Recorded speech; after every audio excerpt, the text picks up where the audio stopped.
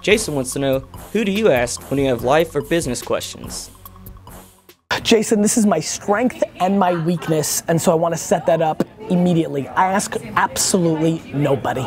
It is insane. I think about this all the time, and I truly, and you know what? It's funny, subconsciously I said it's my strength and my weakness, so I guess maybe that answers my 51-49 question of, is it a strength or a weakness? I do think about it a lot. I do wonder why I'm not really mentored out, even with the most amazing dad who was in the business. You know, I was mentored, and maybe this is just the way I roll. Maybe I'm being mentored by example. You know, I think my parents, it's funny, I'm gonna be a different parent, I think, and like sit down my kids and do my spiel. I mean, I love doing this. Imagine me as a dad, and I'm like, kid, when the wind blows, I'm just gonna, do shit like that.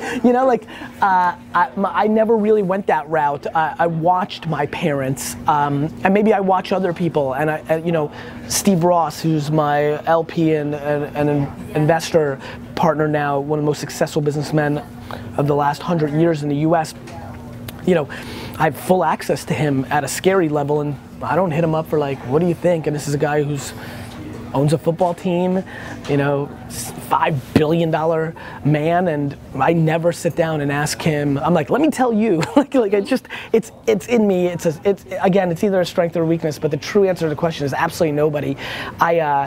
I'm a big believer that people should see psychiatrists and vent and do that. I don't do that, even though I believe in it tremendously. I don't think I'm a hypocrite, because the truth is, it's stunning. And by the way, if I ever go through if I ever went through a sustained 36-hour period of being really upset, I would do it in a heartbeat. I would change my behavior, but I am so scared and so blessed and so thankful and so grateful for the perspective that I have as a human being, which is, you just can't wrap your head, my friends, Vayner Nation, you just cannot wrap your head around the excitement that I would have in my body if all the things on paper that seem like my successes would disappear tomorrow.